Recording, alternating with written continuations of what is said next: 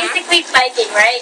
When you're using your feet to turn the pedals, you're producing electricity. Electricity is powering the lights above. Oh, so by biking for a few seconds, you can turn on the lights? What else can I power by biking? Wow, good question. We just created a new application. This application can be easily downloaded onto your phone.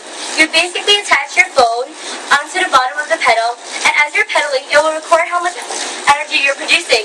This will then tell you how much things you can power and different things you can power. Cool.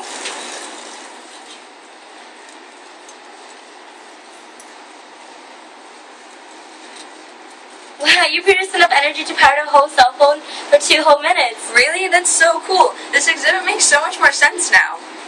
When you're biking in one spot, Do you produce a letter or a line?